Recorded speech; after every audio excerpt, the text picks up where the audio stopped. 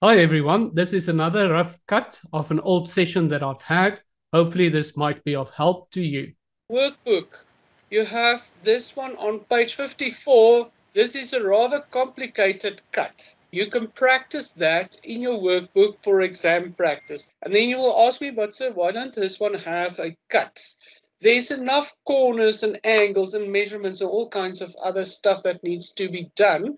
That's why this particular one is just to give you that exposure, and especially with the isometric circles, as well as with the octagon that's over here on the basis. And then obviously they have given you the auxiliary view. Now, obviously you won't get the answer, but you will get these three views. Now, all of you know by now that this is our third angle orthographic projection symbol. It's here at the bottom. And we all know that if that is our projection symbol, we know with the layout of the views as they are given here, this can be nothing other than our top view, our front view, and then the left view in third angle. Normally, we would expect the right view in third angle. However, because they want to try and test your ability and understanding to do first and third angle drawings, they're testing your understanding is if the left view is given here, that you don't now go and say that this is actually your front view, and because there's no top view above it. When we start with our isometric drawing, apart now from identifying the symbol, which is our first step, and then identifying the different views that are presented to us, we obviously need to go and read the question and make sure that we understand what is it that is actually asked within the drawing itself. And once we know that, we must just go and check. When it's a sectional cut, we look at page 54. We've identified the views. We know that it is an isometric drawing, obviously. But now, sometimes when it is given to us, we have to make sure whether it's a half section, which is this example, but if it's a full section, you all know that it will go right through the whole of the top view.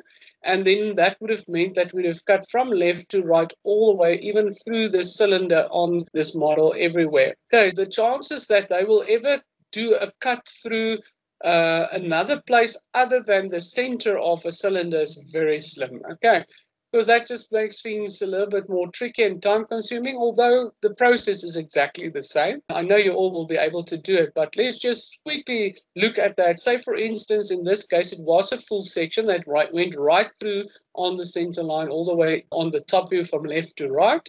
We obviously would have then just continued with this cut as we see it here and take it through this diagonal part, but also right through the middle of the cylinder.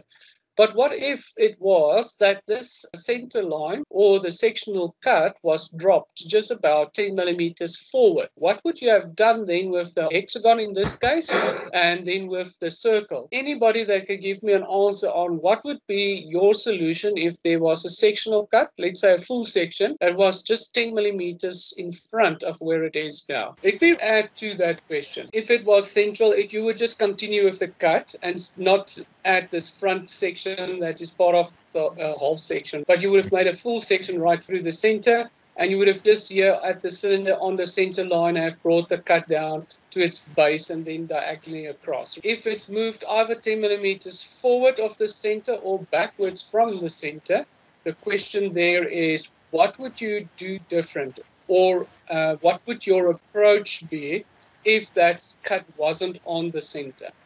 I would still get the center lines and then just work from the center point with the 10 millimeters to the distance that they gave us. And then make my cutting plane there. Perfect. And would it change anything on your constructions? No, sir, it wouldn't. That's the answer I was looking for. I hope everybody else has heard his answer, so he has the right approach. Whether or not the cutting plane AA was brought backwards or forwards from the existing center line, it wouldn't change your approach to how you do the drawing itself. So all that you would have done if we were to draw 10 millimeters forward, we would have gone from the center point, make the mark of 10 millimeters in front of that central line, and then you would have just drawn a light construction line at first to get the position of where the cut will be here on the edge of the cylinder and on that cylinder. And then you know, okay, those are my orientation points. Make that cut solid bring it down all the way to the base of that, and then you might even have a little bit of this corner here between the cylinder base and the diagonal edge that would have been visible, and then you would see the cut going down over there. And your hexagon would, instead of being now on the center line, you would have seen the cut there to there, but just now obviously on your isometric drawing here. I hope that makes sense. Just be mindful of that. I've never seen that being asked in an exam. Let's go back to page 56. This one here is page 57. Please keep in mind this page 57 is a very good one that you can practice. I just want to make sure you guys notice a few things. It's third angle as per normal. We have our top, our front, and our right view. And then we also have a quarter cut. And then we also have a square. On your workbooks, you will see there's a little square ahead of the 15 dimension. Now, I think you guys are all aware that when you see that, it means that the square is a 15 by 15 dimension. And you all know that with a sectional cut in a half section like this, we always have where the cut goes, a little darkening of that corner there. We also have the darkening of the tips of the cutting section at the start and the end. And we have to show the arrows, and we have to show the S. So you just have to draw the center lines, the constructions, and your answer, obviously. So you wouldn't need to show the cutting plane in your answer. Then with the squares, take a close look at the answer here. When we look at the square, now this here is technically supposed to be center lines because it's a symmetrical shape. And remember, center lines, the rule of a center line is that we apply it with all arcs, with all circles, with all symmetrical shapes, and so on.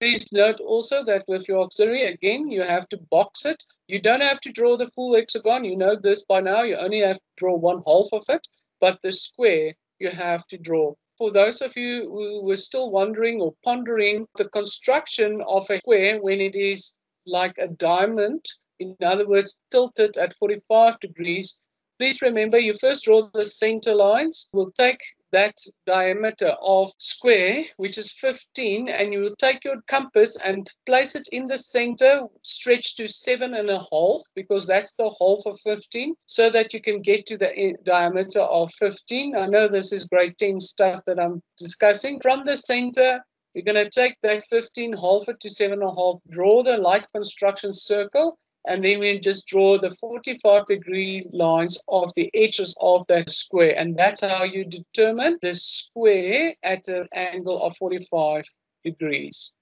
This obviously is going to count a lot of marks every time.